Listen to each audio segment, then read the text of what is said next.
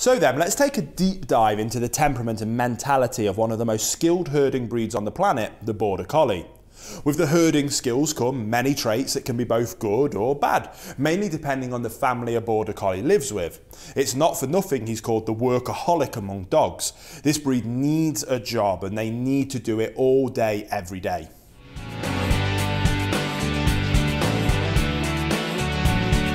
Welcome back to the Fenrir Border Collie Show. If this is your first time here, my name's Will. I'm a canine behaviourist and I'm the founder here at FenrirCanineLeaders.com.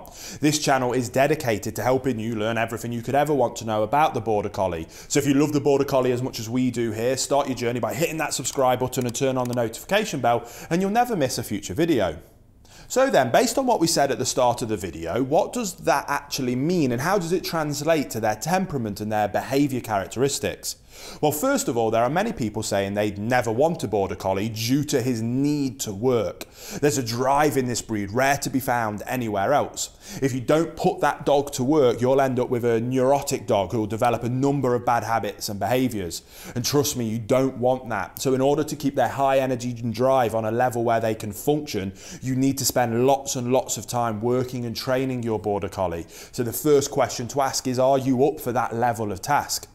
Not only do they love to work, they are also extremely intelligent and learn very quickly. This too requires a lot on your part. You want to be exact in what you teach them, or they'll either teach themselves or come up with their own agenda, which translated into human can be quite mischievous. Oh, and count on being outsmarted by these guys every day. You won't be the first nor the last to find yourself being tricked by your Border Collie. One might argue that you're not training your dog, it's actually him training you, especially if you're not careful.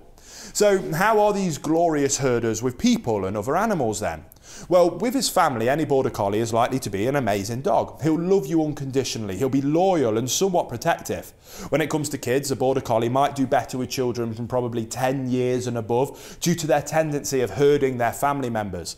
Considering their techniques with sheep, herding family members, bikes, cats, cars, anything that moves will most likely be in the form of that crouching movement, uncanny stare and nipping at people's heels.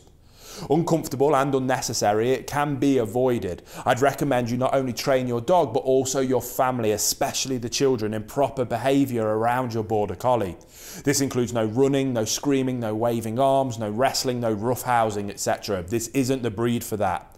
I don't think anyone would say that a Border Collie is an aggressive dog, but he is quite wary of strangers. He'll be a great watchdog, and if given the opportunity to herd sheep, he'll be very protective of them as well.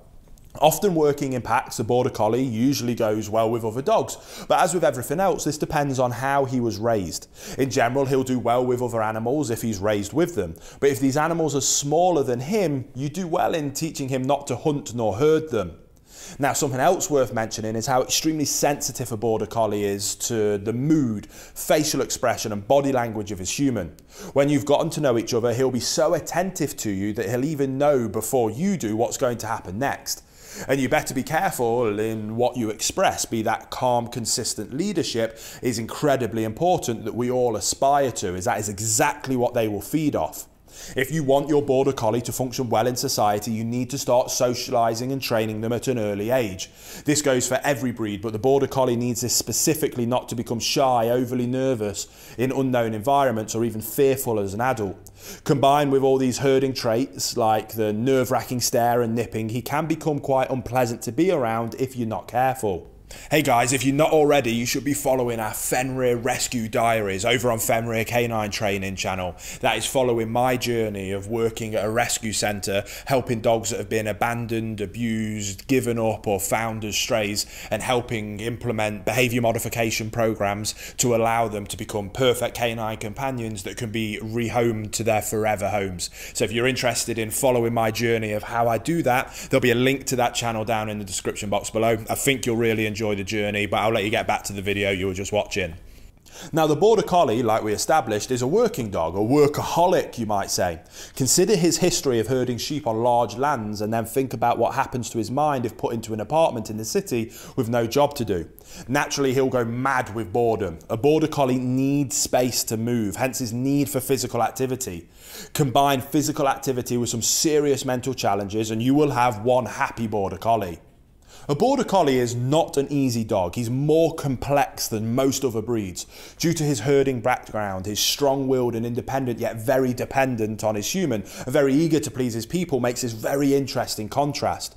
While it might be easy to believe that he's one of the tougher breeds, it's quite the opposite.